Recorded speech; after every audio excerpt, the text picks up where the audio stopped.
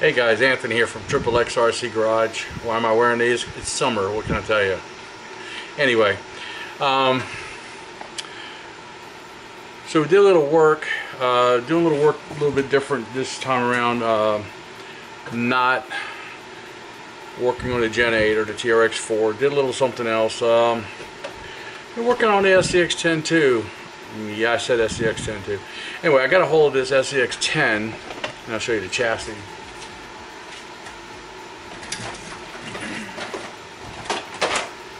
So I got a hold of this SCX10, and it was done up nice, and it had this body that's on this other truck now.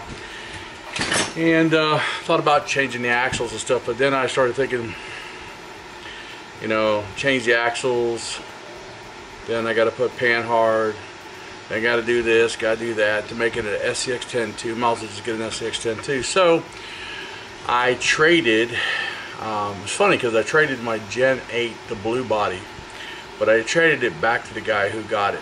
I got it from, and he was wanting it back, and so I got a CRC SCX10 too, and I'll show you a photo right here.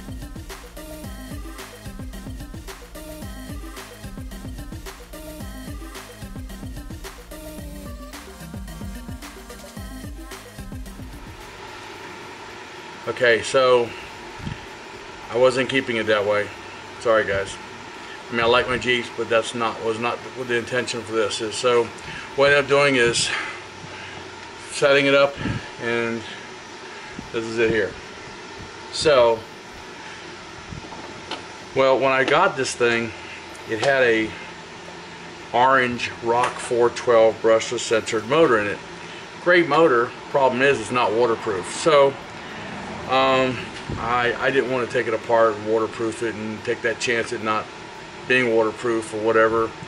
The truck came from South Florida, where they don't really run in water anyway, not like we do up here in North Carolina. So I went ahead and picked up a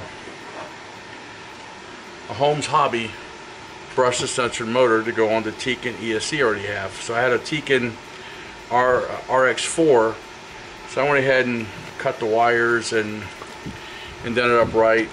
And let me show you what it looks like here. So this is the way the motor came with this. Now I know this is supposed to be white. I didn't have white shrink wrap, so I made it yellow to match, color match. And I went ahead and soldered the bullets onto this already. These were long wires, so I just cut them and shrink wrap them, so that way they would look good and neat and nice. This is the 1700 kV motor, and so next things are happening to this truck. It's like, so far I switched out, I took out the what do you call it, the stock motor, stock transmission from the SCX10 too. So this was the CRC transmission. It's a plastic housing, it's supposed to have metal gears, so I haven't even opened it up. But I went ahead and put the Vanquish transmission that was in the SCX10 too over there. So I put the Vanquish transmission on here and found me another cover, put the cover on so I didn't have exposed gear. So that's what I did with this. So the next thing I'm going to have to do, oh, I did have to do some changes, because apparently this transmission, somehow or another, this drive shaft sits a little different between that and using the stock skid plate. So as you can see here, I put a high profile, high clearance one in here. So when I did that, I think it shifted the transmission up higher, so it was causing the drive shaft to hit the battery box.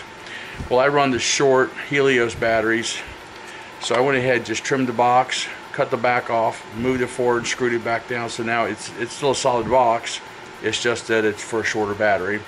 So now the drive shaft's not going to be eaten up. And what else did I do to it? So what's next on the agenda? We're going to be losing these housings. I'm going to go with SSD housings here, and I got to get the brass C-hub here. Already got the turn thing here, it's brass, but I want to get the brass inner parts too. So that, got incision links coming for it, and May I'm not sure if I'm doing it right away or may end up doing it later, but I'm going to be putting a overdrive and an underdrive.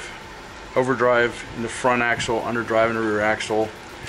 So by the time I'm done with this thing's going to be one crazy wicked truck. So that's what's on the agenda for this thing. I still like TRX4s and the Gen 8s and their portal axles, but I'll tell you what, for this not being portal, this thing still does pretty decent.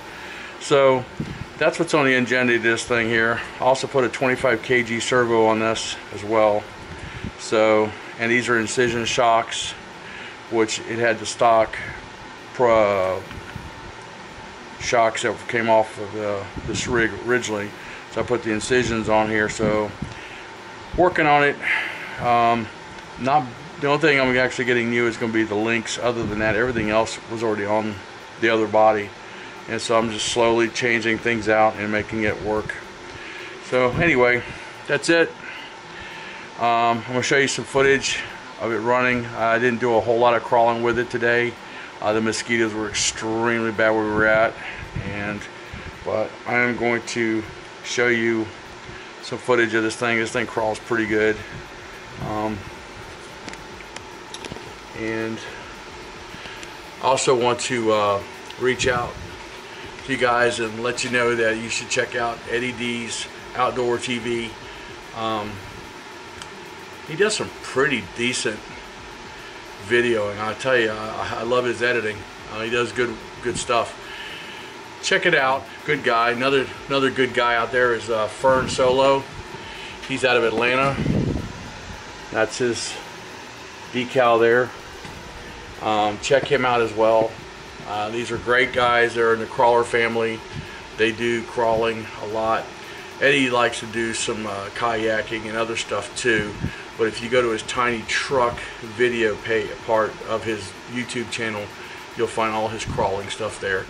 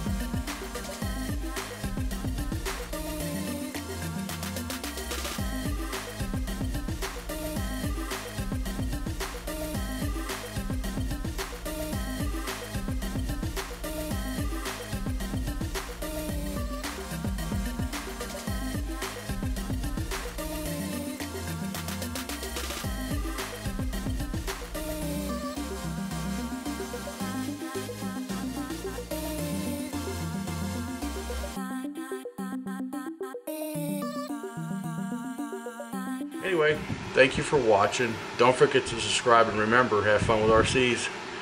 And I'll be getting more video out there for you next week.